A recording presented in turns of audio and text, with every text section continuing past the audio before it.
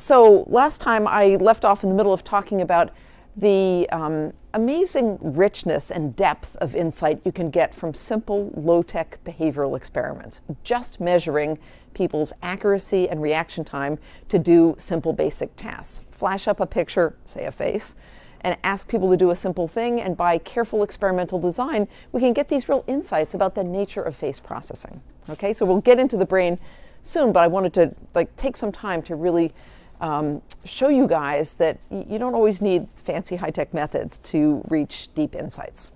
Okay, so very quickly reviewing what I showed last time, I talked about the inversion effect, Robert Yin's 1969 discovery that recognition of faces suffers much more when the faces are presented upside down than recognition of other kinds of stimuli. The first real insight that maybe faces are processed in some kind of fundamentally different way from other things. Okay? Then we said, okay, how might they be processed differently? And then we talked about the part-whole effect. Two different kinds of evidence that what you do when you process a face is automatically, whether you want to or not, you process the whole thing at once.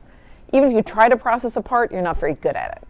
Right? So when you teach people faces and then say, which is Larry versus which is Larry's nose, or which is Larry's eyes or mouth or whatever, people do better with the whole face than with the part, suggesting that they encode the whole face. And if you ask them to process a part, it's just not what the system wants to do. Right? It wants to deal with the whole thing at once. And then we showed that that was true for faces but not houses. And then we worried that those stimuli are so different from each other that that was terrible experimental. It wasn't terrible experimental design. It was what you could do in 1993. And then I pulled out the amazing solution to this problem that arises again and again and again in experimental design across the board. And if you're a face researcher, there's a beautiful answer that you don't have in other domains, and that is you test inverted faces. They're just like faces as stimuli, all the same visual properties, but they're not processed the same way. And this part-whole effect does not happen for inverted faces. Okay, did everybody get that? Like that tells us that this is what's distinctive about faces, and it's really about faces. It's not about the fact that it's a grayscale image or some other kind of thing. All right, so that was a part-whole effect. And then similar idea, but different design. The composite effect, if you ask people to identify just part of the face, in this case the top of the face, people are distracted and confused and slowed down and make more errors if it's aligned than misaligned. Okay? And again, that's because your system just isn't set up to enable you to just process the top. It wants to do the whole thing. And again, that effect is found for faces but not cars, showing this is something about faces.